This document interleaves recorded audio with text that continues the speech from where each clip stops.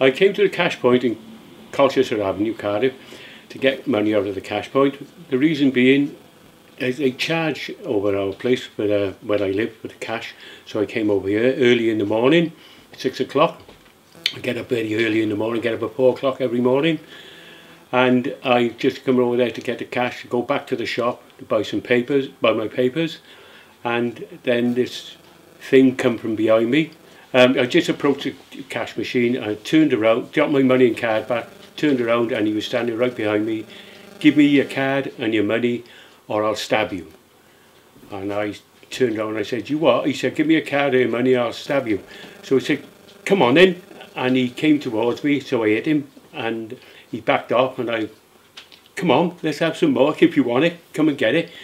And he just backed away again, and then when he was going out the shot of the camera, you noticed that my head gives a violent jerk.